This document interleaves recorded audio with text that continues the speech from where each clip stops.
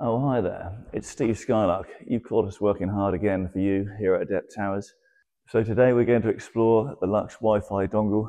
They have now released a Wi-Fi 6 dongle. The issue affects many smart home devices, lighting, other remote control devices.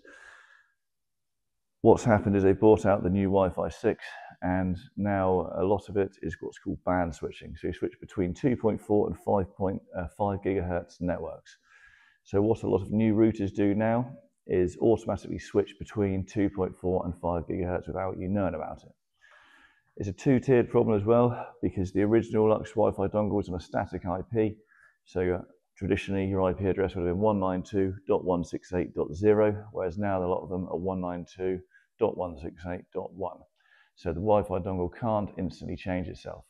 So there's two things we're going to look at today. First of all is changing some internal settings in the dongle, and the second is settings in your router. So you will need to be technical minded for this. The other way around it is to buy a new dongle. So first of all, we'll have a look at a screen recording I've made of how to change the static IP address on the Lux dongle itself, and then we'll go into changing your router settings as well. Okay, so this is all done via your mobile phone and a Wi-Fi connection and web browser. So first off, we want to go down into your internet settings of your phone. This is exactly the same on an Android or on an iPhone. You pull down into your internet settings, and you need to be somewhere near your inverter. So even if your inverter is in the loft, you could be underneath it, and you should search for a Wi-Fi network that would be either BA and a load of numbers, or possibly BH, or well, no, it won't be DH because DH is a newer dongle. So once you've found that, you select the BA network, and once you connect to it, it will probably tell you that it has not got any internet and ask you if you want to stay connected. So at that point, what you want to do is click a button to say stay connected. And also, if you have 3G mobile data on, turn that off as well, as that can cause issues with auto reconnecting to 3G when you don't want to be connected to 3G and simply connected to the BA282 network in this, or 2482 network in this case. So once you've done that, you want to go back into your web browser. In our case, it's Chrome. We type in the web address 10.10.10.1. When we get there, we see it's in Chinese. If your page is in Chinese, the top right of the screen, click to be English. Then we want to go down to station mode setting, and under IP setting, you see it says DHCP disable. You want to change that to DHCP client and click save underneath. Option to reboot the module, yes please. Click yes to restart. Okay, so at this point, if you then rebooted this web page and went back into Wi-Fi mode select, you may well see that it's already connected. But if it hasn't connected, then you want to go on to the next step. Okay, so the second problem with the dongles now is that you have what's called band switching, or automatic band switching. So your Wi-Fi networks change automatically between 2.4 and 5 gigahertz, depending on what is the more stable connection.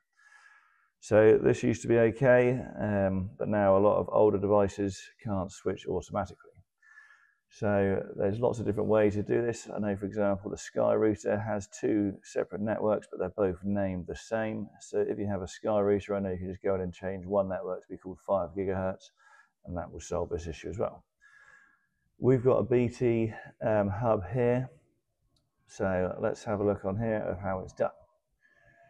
So we click onto the wireless settings, your router's admin page, then there should be a sticker on the back of your router. On this one down the bottom it says Hub Manager. Type in this IP address, obviously when you're connected to Wi-Fi. In this case it's 192.168.1.254, and then you've got your admin password, which we've obviously blurred out, but yours will be on the back of the router. That will get you onto the page we've just been looking at. So once we're there and the page is reloaded, right, so now we click on the wireless settings, And when we see here, we've got main and compatible Wi-Fi. So BT have actually given us a setting specifically for older devices called compatible Wi-Fi. So you can rename this as anything you like. And where you see you've got your WPA2 personal, make sure this is WPA, sorry, and not WPA3. And if you have the option between 2.4 and 5 gigahertz, always make sure that 5 gigahertz is off. And don't forget to click save on this. So some routers may have the option to produce a guest network as well, which makes the same sort of thing, make a 2.4 gigahertz network with WPA2. And if you have any other routers that you can screen record and send to us, we can make videos of those or put them on in separate videos as well. But yeah, at this point, if you look back to your Wi-Fi dongle, on the bottom of your router, if you can see it easily, you should probably see now it is having 3 green lights now. Obviously, if it isn't easy to get to, then also refollow the step connecting the Wi-Fi to a new Wi-Fi network if you haven't done so already. You do this either via the Lux Power app, Dongle Connect, or via the web browser in the first half of the video.